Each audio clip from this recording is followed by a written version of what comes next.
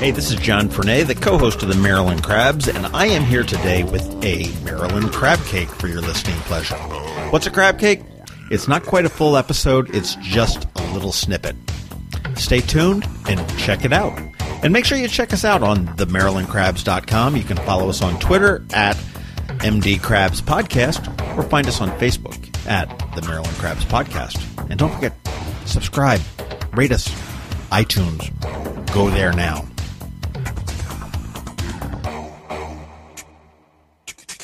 Hey, we're down here in the basement of Maryland Hall and ran into Oyd Craddock. How are you? Doing great, John. Good, man. You got into town yesterday. I know I met you, ran into you at the pre-party. And you're staying at the Calvert House. Not a bad place to stay in Annapolis. Beautiful place. Makes me want to get into much more of the history of Annapolis. Well, we got some of that, that's for sure. So are you enjoying the film festival so far? I am meeting some great people. Learned some things from a couple of panels. This morning, is that stuff. You hit the panels this morning? Yes, I did. The one on digital distribution was excellent. Okay. Which is a new wave of the industry. I was going to say that's everybody that I talked to beforehand. It was like, well, where are you going to be able to see this after the film festival? And they're like, oh, well, we've got this digital, that digital, and so on and so forth. Video on demand. It's. I was talking to a bunch of friends on Facebook actually this morning. They were talking about bringing back a theater, like an arts cinema on Main Street, and the argument was just that with the rent and everything else, it's going to be very difficult. And one of the arguments was that, hey, everybody's watching things on their phones and everything else, so it's difficult. We got to accept how people consume media now, and that's the reality. And you got to be where they are. Yep. That's exactly it. The kids or anything else.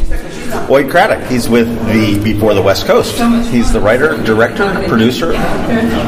I would say star. No. He's you were on the team. I was on the team. You were on the team. I was on the first championship team. Absolutely, with St. Aug in New Orleans, outside of New Orleans or in New Orleans? It's heart of the city, New Orleans. Yes. Absolutely, and this is screening today at 2:30 at Maryland Hall, and again tomorrow. And I don't have my schedule with me, but 3 p.m. at the Asbury Methodist Church. That's a really good venue for films, actually. If you haven't seen one there, haven't been there. It sounds kind of odd, but it's a very good one. Before the West Coast, it's about an all-black team that came into a white league, and just through perseverance, through racial tensions and everything else, officials that didn't want to see them win, to a team that wanted to win.